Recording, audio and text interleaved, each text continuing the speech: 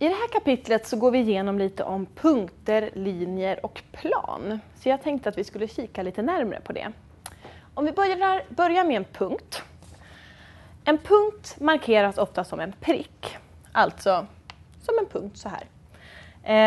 En punkt har ingen dimension, ingen längd, bredd eller höjd. Utan är endast en plats som vi brukar markera på till exempel koordinatsystem eller liknande. Om vi istället har 2 punkter så kan vi binda ihop de här och bilda en sträcka.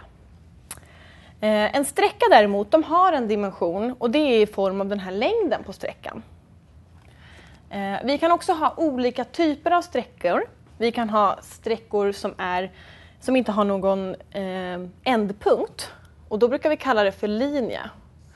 Och en linje, de brukar markeras med pilar i båda ändarna för att de är oändliga och kan fortsätta hur långt som helst. Sen kan vi även ha en fast ände.